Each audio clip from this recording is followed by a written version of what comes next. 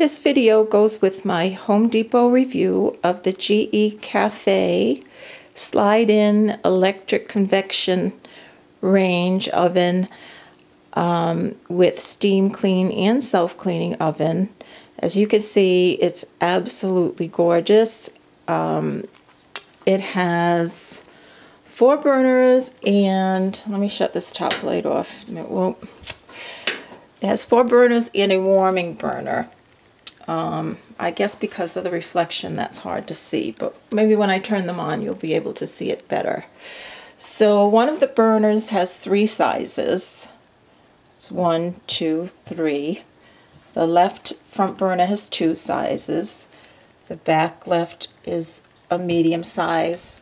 The right back is a small size, and the center back is a warmer. The bottom drawer is a warming drawer, so if you want to keep something warm, just put it in here, and I believe it keeps it at 150 degrees. So that's wonderful. Inside the oven, you have 3 racks. It's really quite roomy. It dips down on the bottom. You have this wonderful slide-in rack, and they give you a bottle of graphite in case your racks stick a little bit. They give you a bottle of graphite to put on the sliding edges. But this rack is awesome. There you can see the fan in the back. Very, very well made. Excellent quality. Even the guys that delivered the oven stated what a nice oven it was, how heavy it was, how well made. So there's your digital pad, which lights up anytime you open the oven door, turn on a knob, or see, it shuts off and saves you energy. There's your clock. Anytime you turn a knob on, this is the oven light. Anytime you turn a knob on, the light around the knob lights up. So there's the oven light. You can see inside. Here's each knob for each burner. So on the top of I wasn't, I never had a slide-in before, and I have to say it opens up the whole kitchen area. It makes it look bigger, and it makes the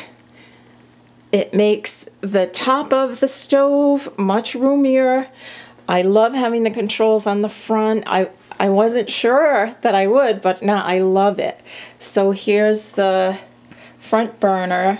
That's the center lit up there. And here's the other side now, the larger one. You'll see it come up in a minute. Yeah, it's easier to see when it's lit. So here we go. There's the 2 sizes. And I'll get the other one started with the 3 sizes. You see, it shows you right on the front. There's your burners, 1, 2, 3, 4, 5. So this is the one in the front. And then here it has which size you want to use and what, high, medium, low, and it's numbered. So you're going to turn that on. That's the low one. That's the medium. And that's the big one. So, and it cooks really, really well. Very even heat. It's a wonderful, wonderful, wonderful oven. Convection converts the temperature for you, so you don't have to convert anything. You just put in the regular temperature and it does it for you. There you go. 1, 2, 3 sizes. You can see it by the rings. And there's the 2. And the one in the back is medium. The center is a warmer, and the back one is the smaller size. So, and there you see the ring around the knob is lit up. So I'm going to shut these off. Okay, and you can see the digital pad here. You have your bake, broil, warm, convection bake, convection roast, and then options. There's a proof, which I love because I do make my own bread. Clean, you have the option of steam clean, where you put water in the bottom and it steam cleans, or you can do a self-clean. A timer, of course, the warming drawer. You can lock it, oops, and a button for settings. Before you can hit your bake and your temperature and that, and it gives you right here, it tells you what to do. Edit the temperature or options. Let's press the options.